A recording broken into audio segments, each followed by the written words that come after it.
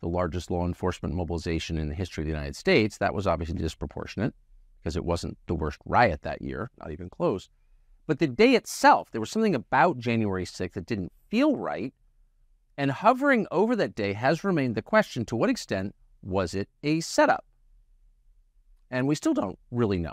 But what's interesting is how few people have asked that entirely legitimate question. One of the very few, really one of the only in the United States Congress, is a member called Clay Higgins from Louisiana. And in case you haven't seen this clip, it's worth rewatching. This is from 2022 in a Homeland Security Committee hearing where he asked it just directly of the FBI director. Watch. Did the FBI have confidential human sources embedded within the January 6th protesters on January 6th of 2021? Well, Congressman, as I'm sure you can appreciate, I have to be very careful about what I can say about when. Even now, because that's what you told us 2 years ago. May I finish? About when we do and do not, and where we have and have not used confidential human sources. But to the extent that there's a suggestion, for example, that the FBI's confidential human sources or FBI employees in some way instigated or orchestrated January 6th, that's categorically false. Did you have confidential human sources dressed as Trump supporters inside the Capitol on January the 6th prior to the doors being open? Again, I had to be very careful. It should be a no. Can you not tell the American people, no, we did not have confidential human sources dressed as Trump supporters positioned inside the Capitol? Gentleman's time has expired. You should not read anything into my decision not to share information Director Ray, confidential human gentleman's time has expired. What a sleazy, repulsive little authoritarian liar Chris Wray is. That's obvious when you watch that tape. The sad part is so few tapes like that exist because so few have confronted him directly and asked questions to which the entire country has a right to know the answer, like that one. Clay Higgins did that. Congressman from Louisiana, Lafayette, joins us in studio. Congressman, thanks so much for coming on. Thank you for having me, Tuck. So that was over a year ago that you asked that question, which is a central question, and you asked it, as I think is appropriate, without any embarrassment at all on behalf of your constituents and the rest of the country. Are you any closer to the answer now? Well, we're closer to being in a position where we can reveal the answers that we already have. Much of the evidence that we have compiled from investigative effort and over the course of the last couple of years, some offices like my own sort of operating in silos of investigative endeavor, have now been able to come together now that we have a Republican majority and we have access to the staffs of the appropriate investigative committees. And so I sit on the oversight committee, and we Republicans run that committee now, and therefore we control the staff. So when you can magnify the efforts that individual members of Congress have pushed within our own offices, when you can magnify those efforts by the skill and the numbers of staff from the committees, you get a lot of evidence reviewed professionally and aligned and assembled into essentially a case file. And in this case, this is a big file because the involvement of certain actors, you could say deep state actors within the federal government, to set the stage for what happened in J4, 5, and 6, and to entrap thousands of Americans from across the country and lure them into this set stage on J4, 5, and 6. The people that were involved in that is quite a large web.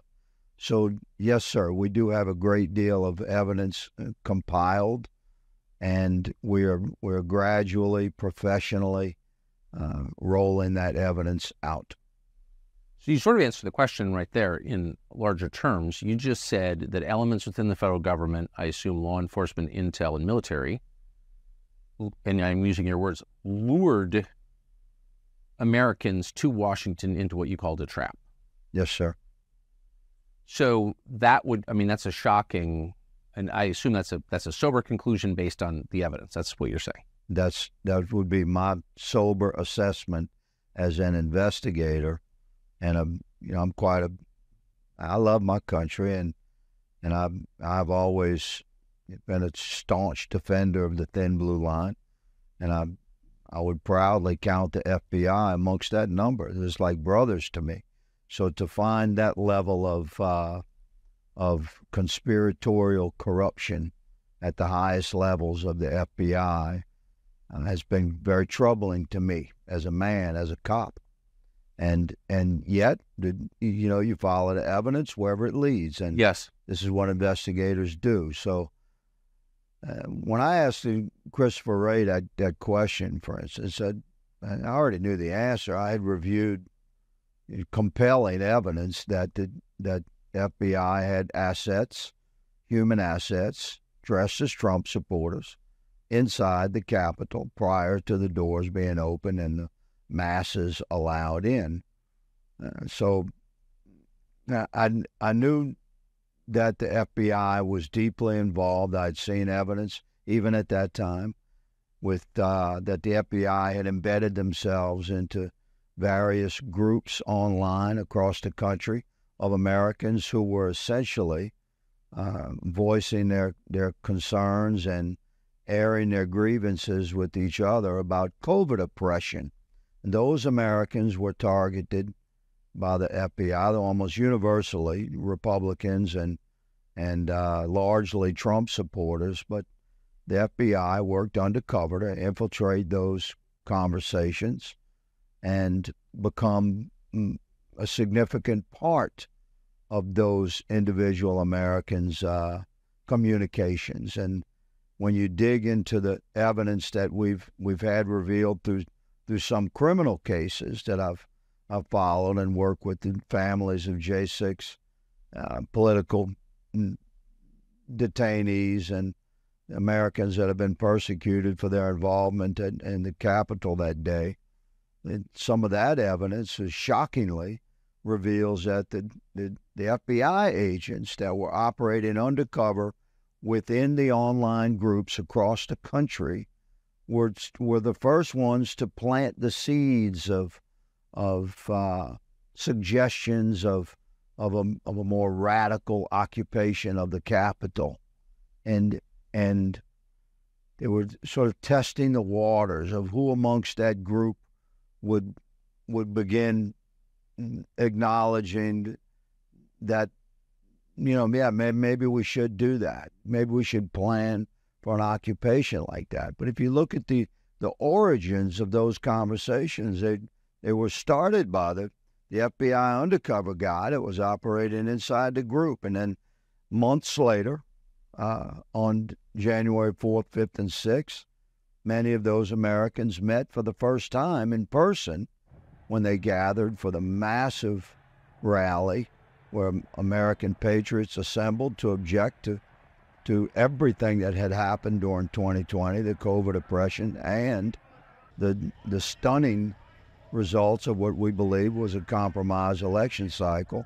in November 2020. So Americans gathered at their own capital to appropriately air grievances and protests at their capital, but embedded amongst their number was an FBI asset that had been working from within their group online for many months. So this was the level of manipulative effort that the FBI invested into American citizenry and our assembly online to exercise our rights under the First Amendment, to talk to each other about whatever we want to talk about, including the insidious oppressions of COVID that we were suffering across the country. So, and our concerns about where the election was going, the whole mail-in ballot thing, we could see the stage was being set for a compromised election cycle, possibly. And to our horror, that's what happened. So FBI had fingerprints on this thing for many months prior to J4, 5, and 6. I want to go back to something you said in the first sentence, which is you have seen evidence, and that spurred your questions to Chris Wray, that there were FBI assets dressed as Trump supporters within the Capitol. So that is proof of entrapment, because, of course, the federal government could have prevented entry into the Capitol building. There aren't that many doors. You work there, you know. But they allowed people in on purpose to entrap them. That's what that proves, I think. Does it not? Well, it's certainly condemning. It's another piece of the strategy that the government employed to sort of complete the entrapment of Americans that they had infiltrated and then prodded and provoked with online with those original seeds planted of actions like, you know, what type of gear to wear and just in language that incited behavior that could go the wrong way. You know, pushing actions of legal and legitimate peaceful protests to an edge where those Americans would likely not have gone had they not been, you know, encouraged by the FBI plant amongst their number that they didn't know was there. So by the time it was actually J6 and you had masses of Americans assembled outside the Capitol, almost like 99.9%, 100% peaceful. On the inside, you had FBI assets dressed as Trump supporters that knew their way around the Capitol. Before the doors even open. Before the doors open. Or else how are you going to get around the Capitol? You've been there many times. You need a guide to get from whatever door you go in. It's a labyrinth. It's a maze inside there. So that's right. So there's no way, just Americans, most of which have never been to the Capitol, there's no way they can come in some random door that gets opened and then get their way directly to the statuary or the House chamber or the Senate chamber. It's just not possible.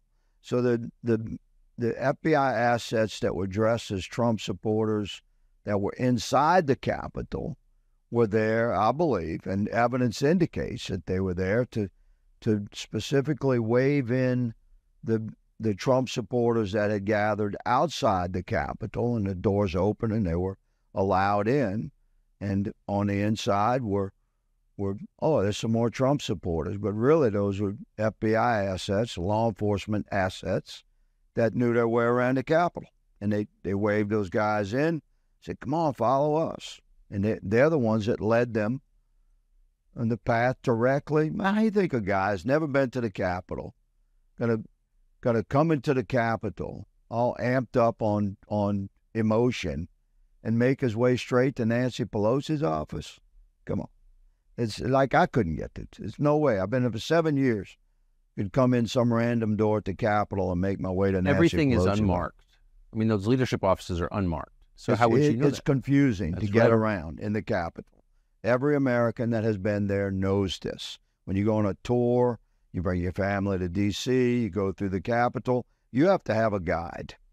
And on January 6th, the guides were FBI assets, the law enforcement assets, and they were dressed as Trump supporters. They were positioned inside the Capitol prior to the doors being opened so that the Americans that had assembled outside the Capitol, once allowed in, could be brought directly to the areas where the FBI and the DOJ and the deep state actors knew would be the most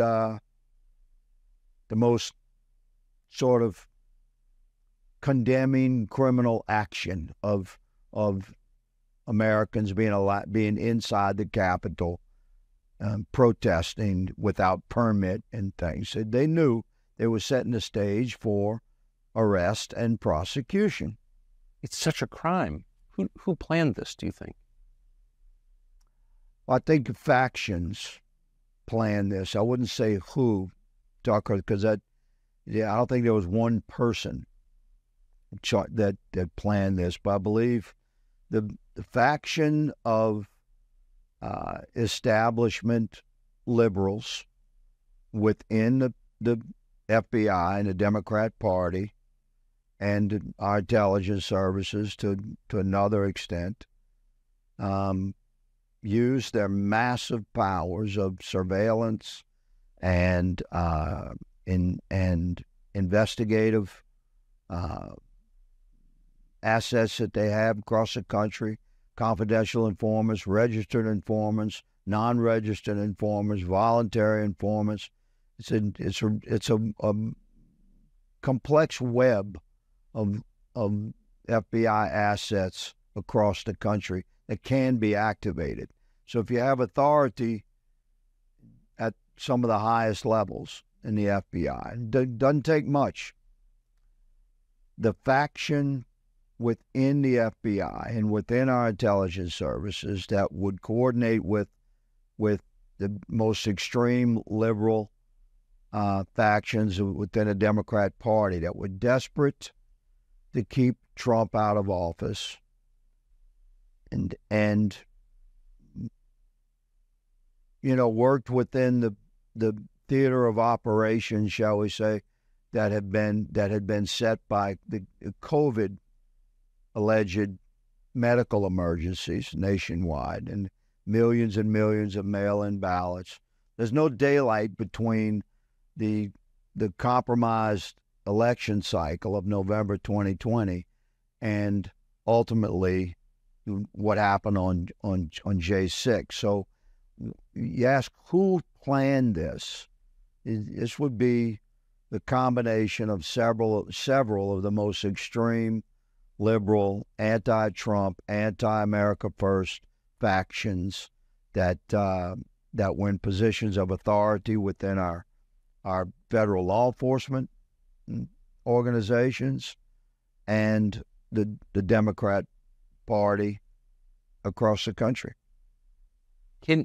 When you say that there were FBI assets in the crowd, in the building beforehand and certainly outside, what's the scale of this? Are you talking like 10, 20? No.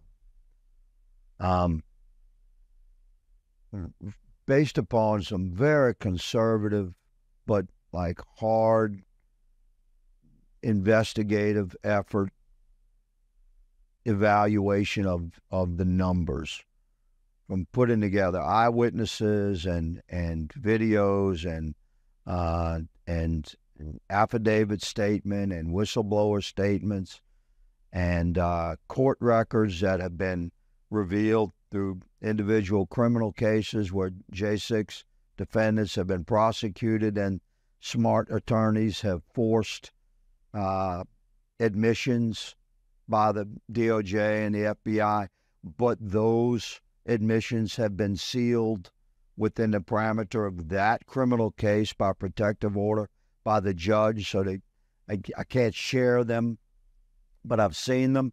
So real hard, objective, and conservative estimates would put the number of FBI assets in the crowd, outside, and working inside at well over 200. 200? Yeah. So you're in law enforcement? Yeah. Before you came to Congress in the military as well? That's an extraordinary number. Is it?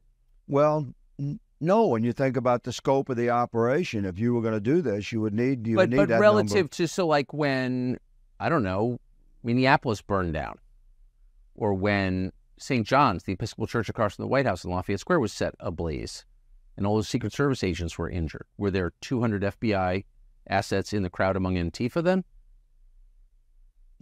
I mean, I don't know how many undercover agents the FBI would have in a situation like that, but J6 was the final act prior to arrest and prosecution of Americans that were identified as Trump supporters. I mean, the objective was to destroy the entire MAGA movement, to forever stain the patriotic fervor that was associated with the America First MAGA movement that had one in 2016, and we believe one again in 2020.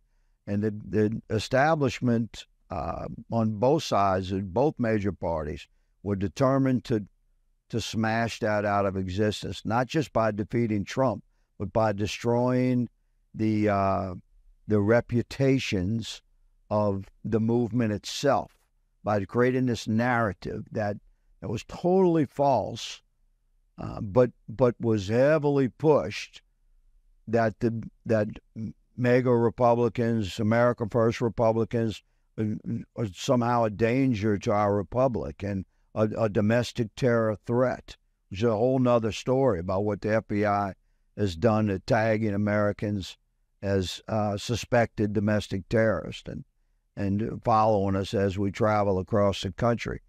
But the bottom line is that 200, I believe, is a conservative number. Personally, I think there's many more, but a number that I'm comfortable going on record with is that we believe that there were easily 200 FBI undercover assets operating in the crowd, outside the Capitol, embedded into groups that entered the Capitol or provoked entry of the Capitol, and working with FBI assets that would have included Metro Police and Capitol Police that would dress as Trump supporters inside the Capitol, because those were the guys that knew their way around the Capitol. So given the scope of the operation and the number of doors where entry was allowed or even encouraged, then the number of people that were actually outside the Capitol and that entered, we believe 200 is a conservative number. Yes, sir. It's shocking what you're saying. It confirms everyone's worst suspicions about this. It's clearly true. Did you come across any evidence that the DOD, the military, either Defense Intelligence Agency or National Guard, or any part of the U.S. military played any role in this at all? I have not seen that. I've heard the echoes of that suspicion, and I have observed circumstantial evidence that has been presented to me that I have reviewed, but to me, it does not rise to the level that I would call actionable from an investigative perspective. So there was some suspicion, but in law enforcement, the thresholds you're looking across is reasonable suspicion that would prompt a criminal investigation, and then the next threshold is probable cause, which you need for arrest. And then, of course, in our system, finally, the last threshold is conviction and guilt beyond a reasonable doubt. So, I did review evidence, Tucker, regarding some suspicions of military involvement in some way, I have reviewed some of that evidence that I've been able to get my hands on, and I do not think that the military was involved. Not at the level, most certainly not at the level of the FBI, and over the course of all of 2020, and then on J4, 5, and 6. The FBI working in coordination with other law enforcement assets that they roped into the operation, right, from Metro PD, from D.C., and the Capitol Police was sort of tricked into participating with what the FBI had been staging for 10 months. If you take 3 steps back, this is not democracy. So the federal agencies serve under the oversight of the elected president, and then under the oversight of the elected Congress. Their elected people get to make the decisions. You have a Republican president, you now have a Republican Congress, and neither one can get a straight answer from the FBI. No one has any control of the FBI. You're describing a government within a government. Well, in America, a question becomes reasonable men would ask when we face a crisis like this, who investigates the investigators? Right. And the answer in America is Congress. So we have the responsibility to investigate through the appropriate committees, which we're certainly doing that now that we have a Republican majority and control of the committees. But we don't have the power to arrest. We can give criminal referrals based upon our investigative efforts, but we have to have a DOJ that's receptive to the criminal referrals. So we've hit quite a brick wall, have we not? Constitutionally, we have the responsibility to investigate objectively, and anyone that knows me, knows that's exactly what I'm pursuing.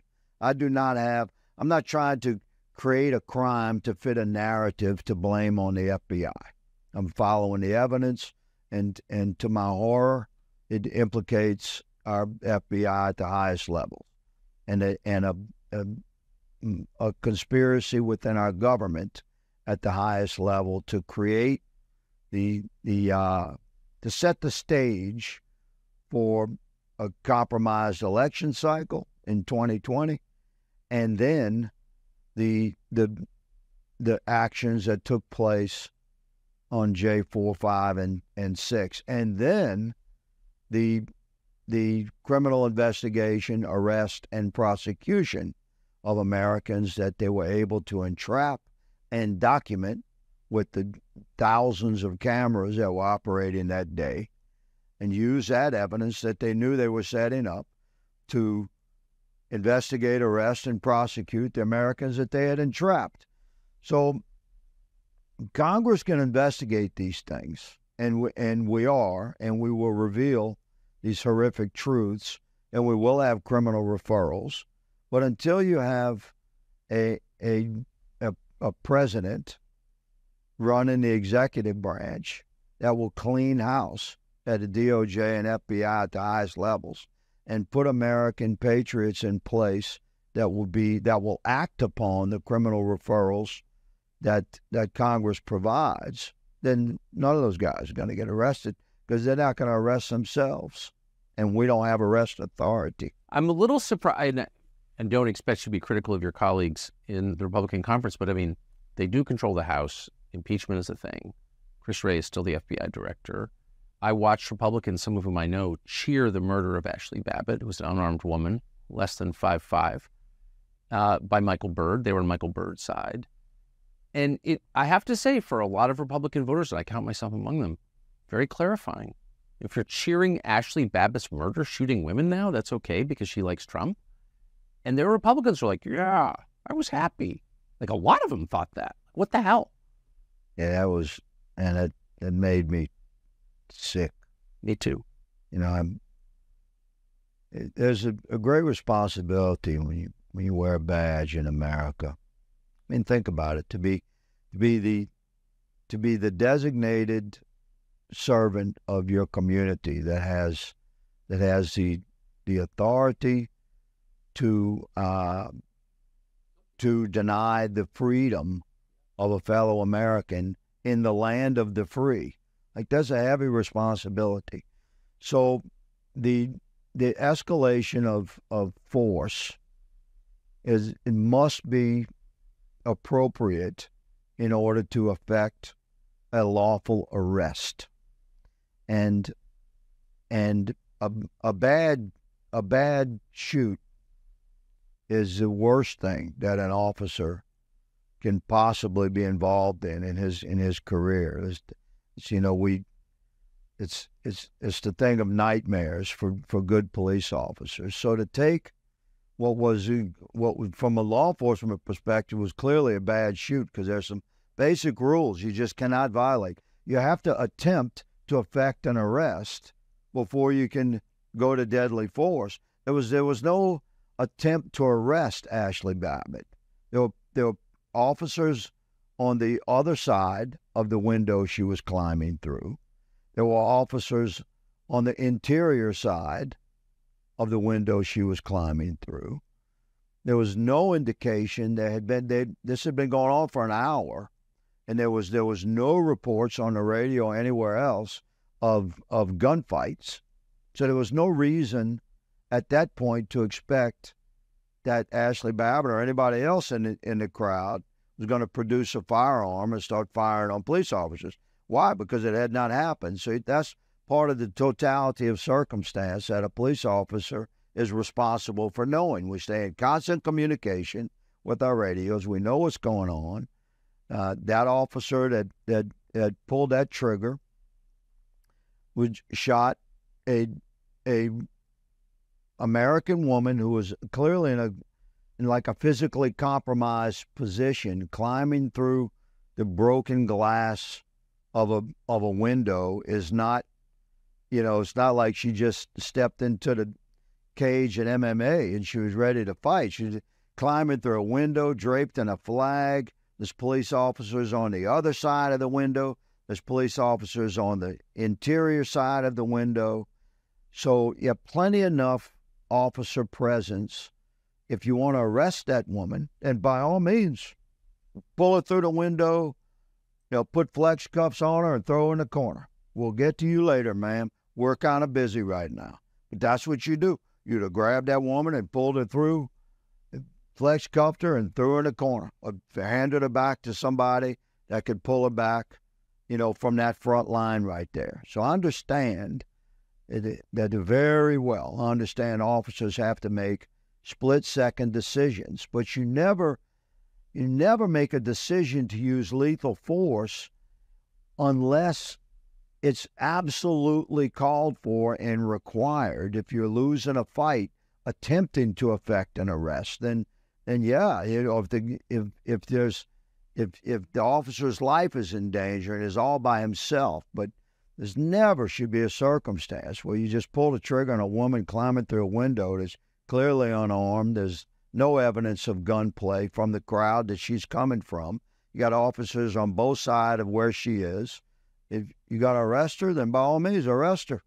To put flex cuffs on her and move on so you can handle the next person trying to come through the window. But you don't shoot her.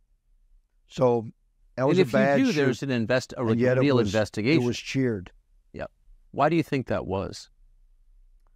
And there's this insanity that has taken hold in the minds and hearts of many otherwise reasonable American citizens, where they hate Trump so much, like they're so deeply embedded and they've sold their souls to the establishment that when we had an America First president and he like stopped the military-industrial complex forward momentum, and he began restoring power to individual members of Congress and restoring individual rights and freedoms and sovereignty of the state, and he took away the actions of the cartels and brought this real common sense approach to the executive branch and was leading our country in that beautiful direction.